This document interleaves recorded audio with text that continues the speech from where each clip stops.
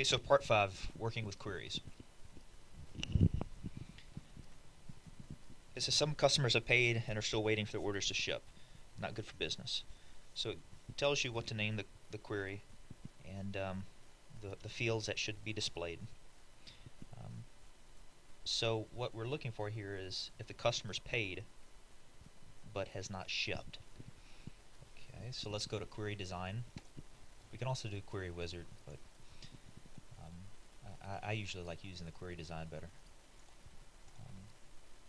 Add both these tables, the customer and the order table. Okay, so we want the customer ID, it says. It also says the date of the order, date entered,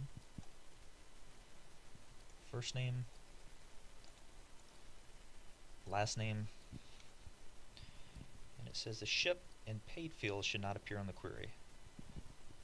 But we still need that information to know whether or not the customer has paid but it has not shipped yet. So it says show here. So I'm going to unclick this. And then what's our criteria? Well, we want to know if the customer has paid, so it would be yes, and shipped would be no. And so then we would run this, and this is the information that should be returned.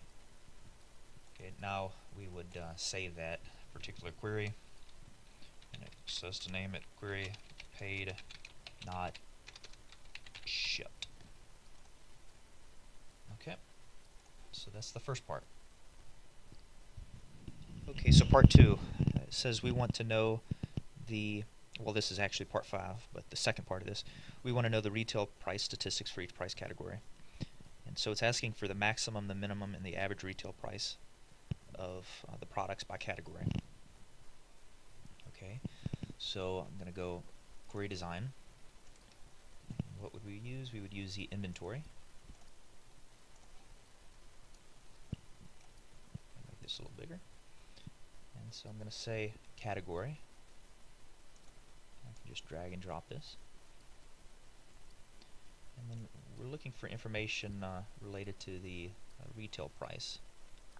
Here we go. And I can just double click this also rather than drag and drop. And so it wants the max, min, and average. I'm going to click this 2 more times. Okay, so how do we get the max, min, and average? Go to totals. So then we go, this says max. This is going to be the average, and this is going to be the min. But right now we have all the fields would be retail, retail, retail.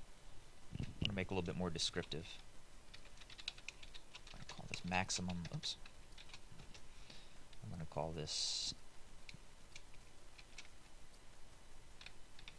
average, and I'm going to call this minimum.